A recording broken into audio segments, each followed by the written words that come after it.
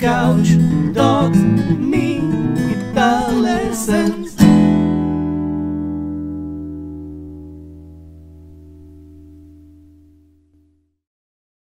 Hey there, LickNRiffers! Welcome back to yet another awesome fingerstyle lesson right here on LickNRiff, in which you're going to learn 3 magnificent, just spectacular exercises designed especially to enhance your thumb control and thumb independence, and also your thumb creativity, as you're going to see.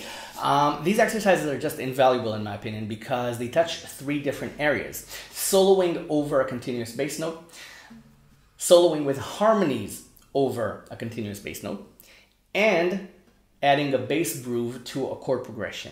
Okay, so you're gonna enjoy this immensely, and this is gonna greatly enhance your thumb independence and thumb control. You're gonna see, trust me on this. Now, before we're gonna start, I wanna mention that this lesson is sponsored yet again by Skillshare, because Skillshare love LickNRiffers, and they just don't wanna stop giving you free membership.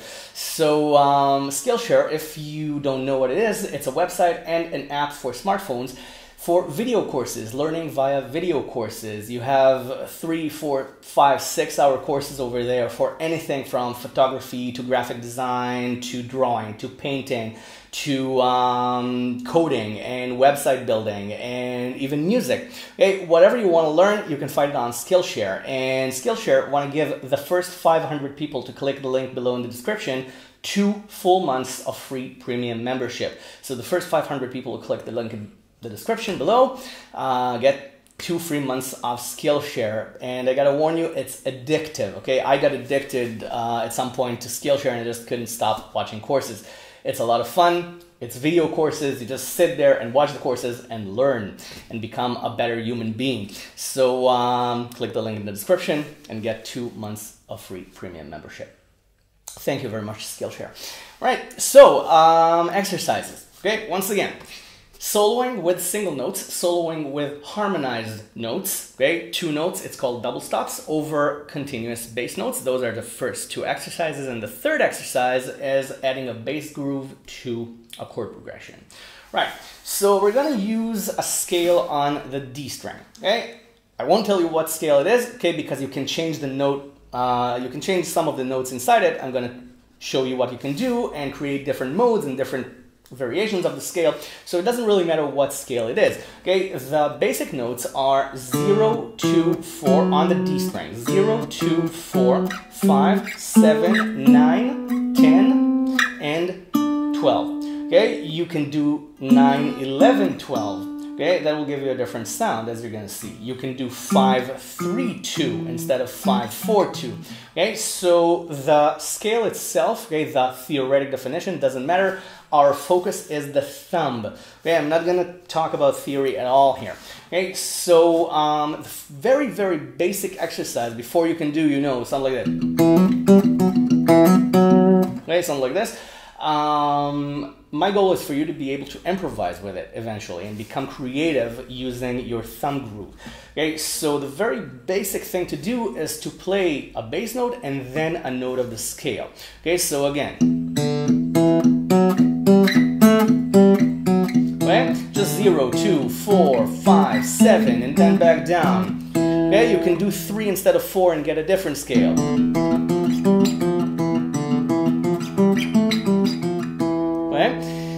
So just play along with that for a while. Okay, you don't have to play the scale in order.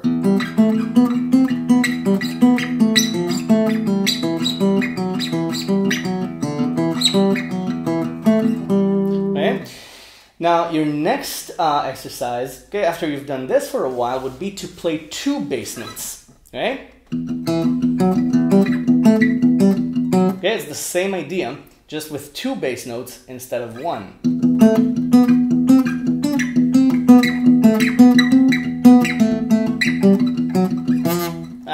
Okay, sorry about that. And I want to apologize because I jumped to the next exercise by mistake. Again, because I got into the moment and started improvising. So 2 bass notes. Okay, you can mute the bass string. Okay, to get that riff sound. And add a bit of dynamics, but you don't have to do it yet. Now, the next exercise, as you saw, would be to play 2 bass notes and then 1 bass note, and hopefully do it without pre-planning. Okay, you play 2 bass notes, 2 bass notes, 2 bass notes, 1 bass note, 1 bass note, 1 bass note, 2 bass notes.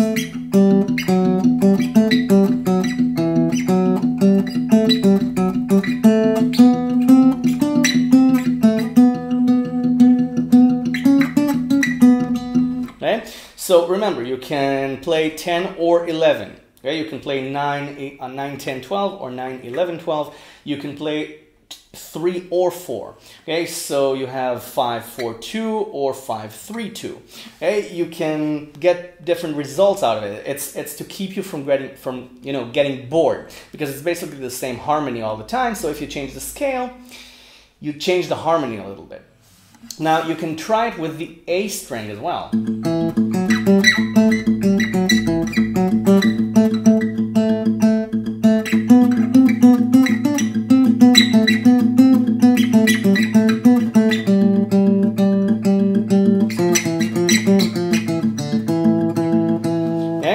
Try that as well. Now all I'm doing is I play 2 bass notes and then a note of the scale.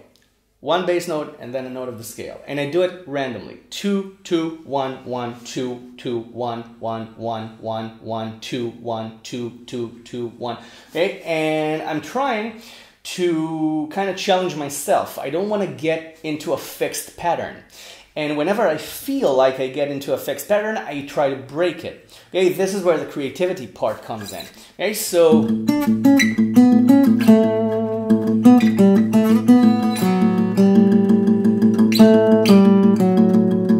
you can also let a note ring and just continue playing a bass note. Or, instead of just a continuous bass note, you can play a groove.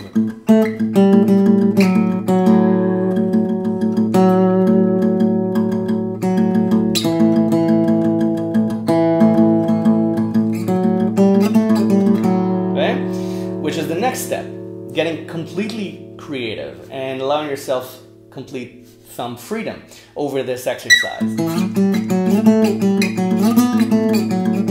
Okay, you can start adding hammer-ons and pull-offs if you like.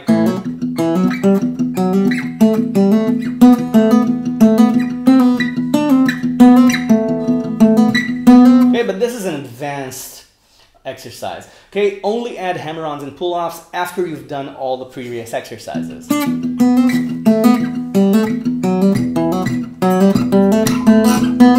Okay, single notes. Okay, and the bass notes. 1 bass note.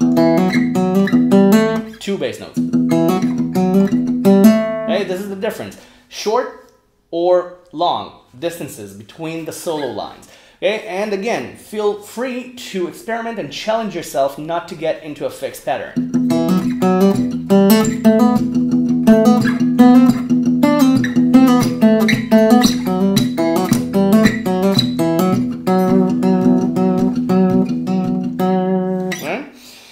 After you do this, all of these exercises, okay, all these exercises were just the first exercise, okay? It was exercise 1A, 1B, 1C, 1D, and so on and so forth.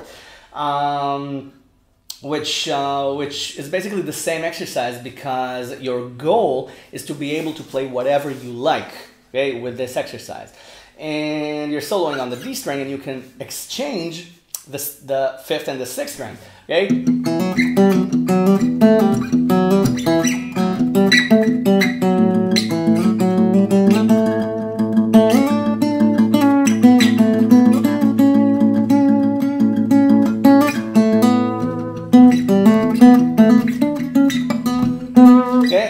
I got into my own mind too much, so I tried to interfere and not create a pattern too much, so I got myself completely out of whack. But it's also a good test, because it shows that I can come back to it. Okay, if you can make mistakes and not stop, that's a great sign that your thumb is becoming independent and you're fully in control of it, because the mistakes don't throw you off.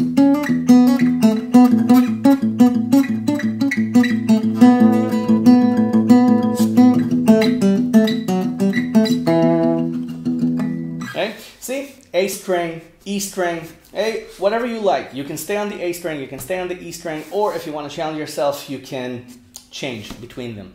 Okay, to change the harmony a little bit, just to prevent yourself from getting bored and hearing the same harmony all the time. All right? That's the first exercise. The second exercise is exactly the same exercise, but with harmonies. Okay, so it's this. It's strings 2 and 4 this time, and you play. Okay, 2 and 2 on strings 2 and 4, 3 and 4 on strings 2 and 4, 5 and 5, 7 and 7. Okay, you can go on, okay, with 8 and 9 if you like, 10 and 10, 12 and 12, again, create a complete harmonized scale. So again, 2 and 2, 3 and 4, 5 and 5, 7 and 7, 8 and 9, 10 and 10, 12 and 12. Okay? And it's exactly the same exercise. Exactly. You start with single notes.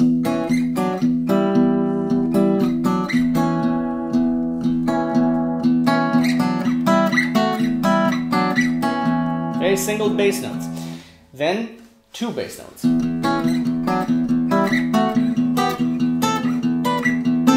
Okay? And then you start to mix. Okay, and remember, you can play it just out of order, just randomly.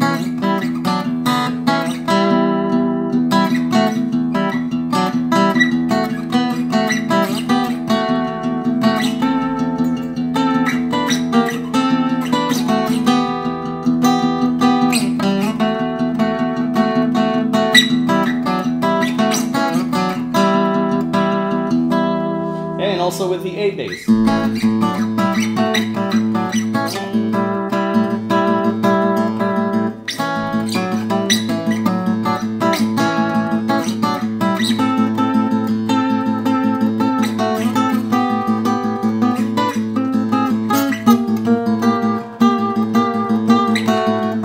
Again, if you make a mistake, stay with it.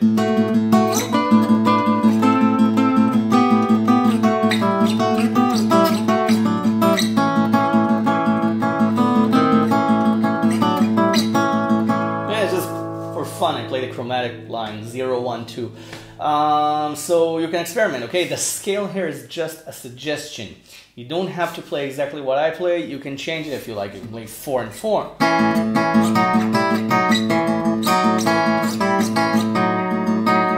Then you get a different mode. You can play 8 and 8.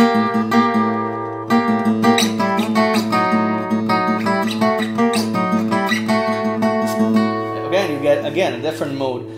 So the scale is just a suggestion. The focus here is the thumb.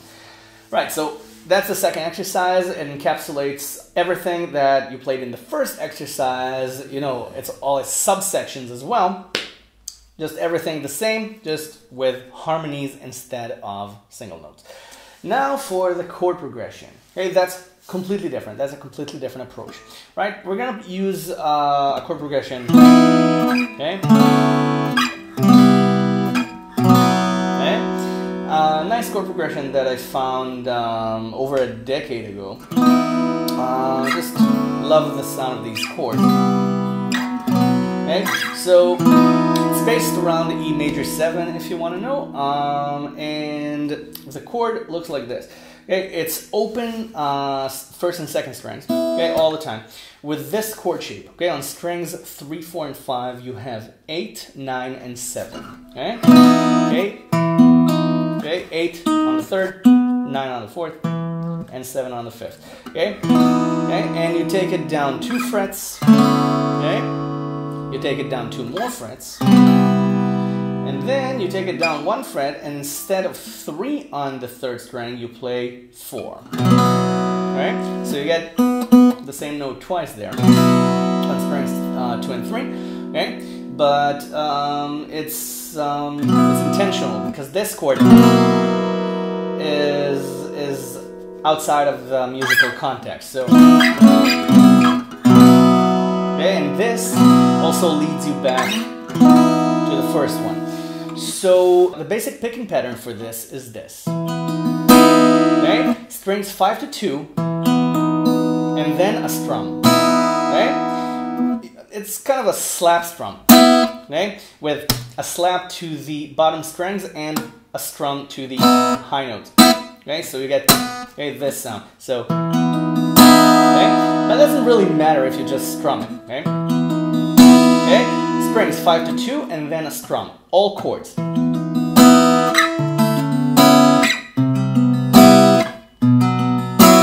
We're gonna add a bass groove to it.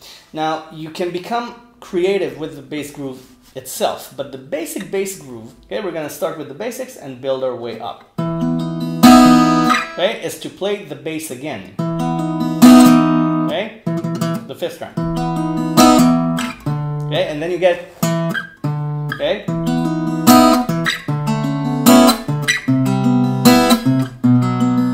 okay. This is fairly simple, right?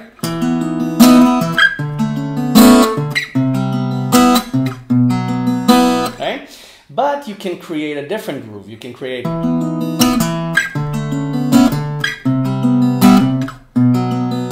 Which is what I originally did. You can play the extra bass note right after the strum. Right? Da da da da da bass.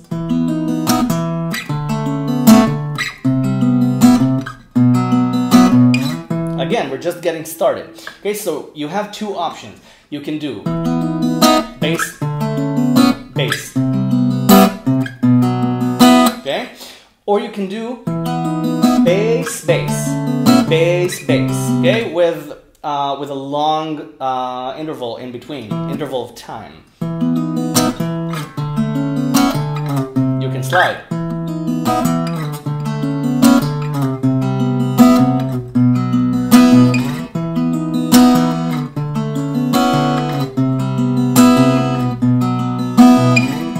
Okay, so that's your second option. The distance between the bass notes, okay? And then, again, you can add a slide, or you can add a hammer-on.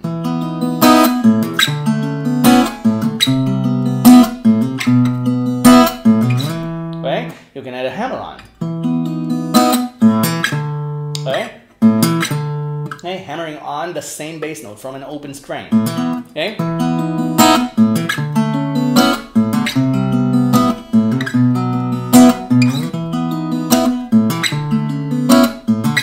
You can do a pull-off instead. Sorry.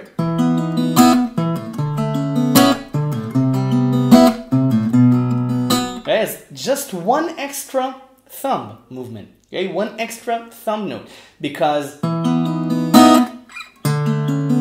you already have the thumb. Okay, it's not a complicated addition. Okay, you're playing a bass groove, but you're actually just adding one note because you're already playing that next note. Okay, if you're playing this or a pull-off, okay, you're not actually playing a full bass line. You're just playing an extra note. Okay, this, because the next bass note is already in the chord. Okay, so think about it like that. Okay, so again, recap, and then I'll add another challenge.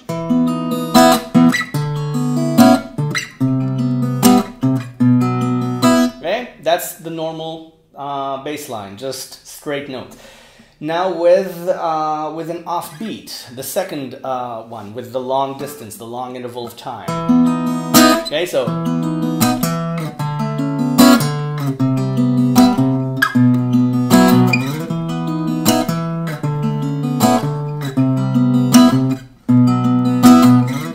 then you add a hammer-on or a pull-off.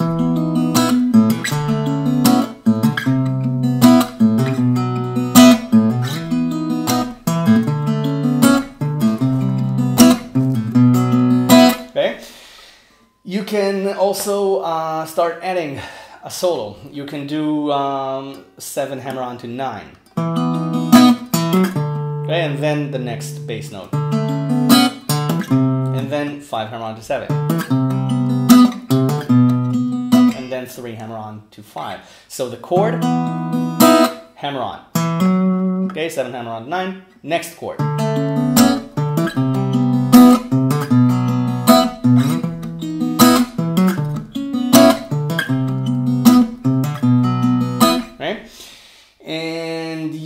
can guess what I'm about to say, right?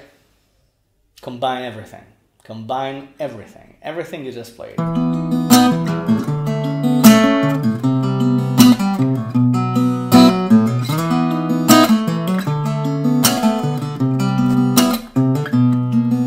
Okay? I played this by mistake.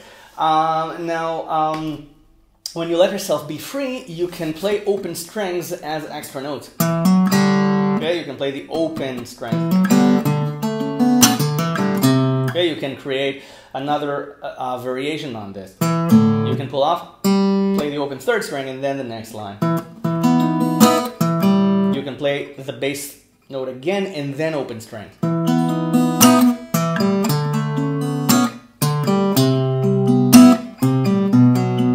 Okay, I'm playing the third string. I'm just playing the bass note again, and then an open string instead of a pull off or a hammer on. I hadn't thought of that before, my fingers just did it. So,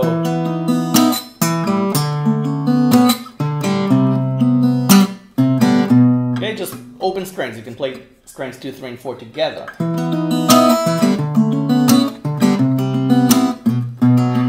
Okay, you can play the bass note more than once.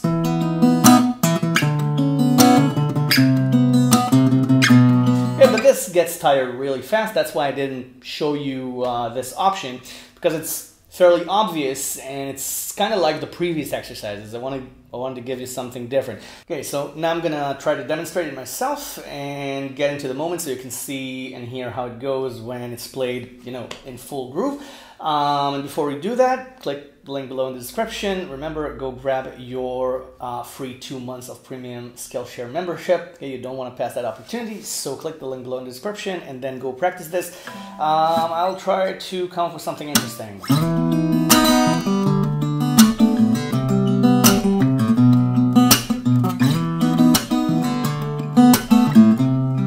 Okay, I forgot to mention you don't have to play the pattern. Of course, you can play. Yeah, you can play the chord again.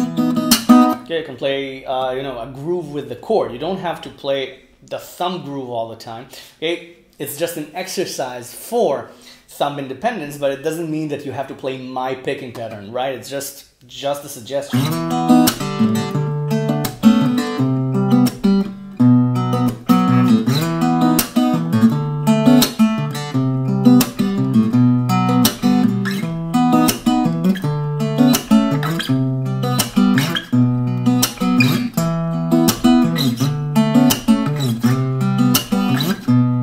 You can just slide up and down just randomly.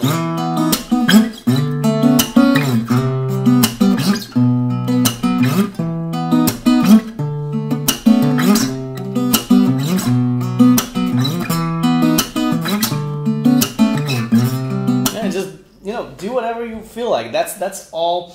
That's what thumb independence means, that you can do whatever you like over the bass notes. Okay, so you go have fun with this. Click the link below in the description for your free membership for Skillshare. I said that more than enough times. I just want you to do it because it's so much fun. So thank you very much for watching. Thank you, Skillshare, for you know, for coming to me again with this offer. This is amazing to me. So I'm honored, and I will see you guys and girls again in the next lesson. Bye for now. Thanks for watching. Enjoy.